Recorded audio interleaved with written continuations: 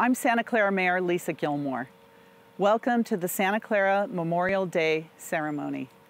Due to the COVID-19 pandemic and Santa Clara County's shelter-in-place orders, we were unable to have our annual public ceremony.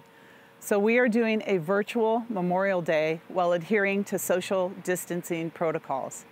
Joining me today are my colleagues on the City Council, Vice Mayor Karen Hardy, Councilmembers Debi Davis, Councilmember Teresa O'Neill, and Councilmember Kathy Watanabe. Also joining us are Fire Chief Ruben Torres and Police Chief Pat Nikolai. We are at the Santa Clara Veterans Memorial in beautiful Central Park. The memorial is a lasting tribute to those who have served our country in all U.S. military branches.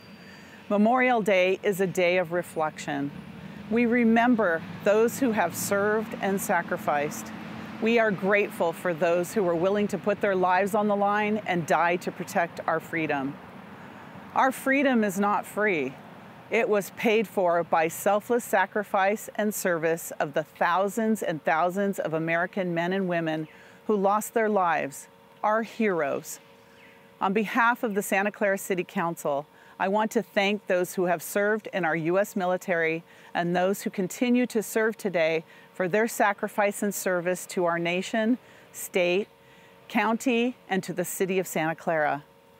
We also reaffirm our commitment to a safe, peaceful community that values diversity and cherishes the principles that Americans hold dear, including the value of our lives and our liberties.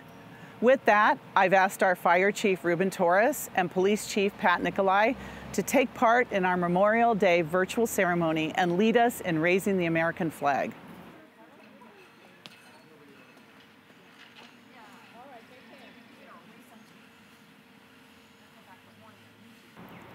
I'd like to invite Councilmember Debi Davis to lead the Pledge of Allegiance. I pledge allegiance to the flag of the United States of America and to the republic for which it stands, one nation, under God, indivisible, with liberty and justice for all. I would like to take this moment to dedicate this year's Memorial Day observance to Gunnery Sergeant William Denny Weisgerber. Denny was a war hero, dedicated public servant, and a big part of our Santa Clara community. For years, Denny was the keynote speaker at Santa Clara's Veterans Day and Memorial Day ceremonies. He captured the hearts of everyone who attended with his commanding presence, his words of wisdom, and his inspirational stories. He always reminded us to never forget the men and women who sacrificed their lives for our country. This is our first Memorial Day without him. We must remember all of those who served to defend our liberty and freedom. As we end our ceremony, I encourage you to join me in a moment of silence to honor those who served and sacrificed their lives.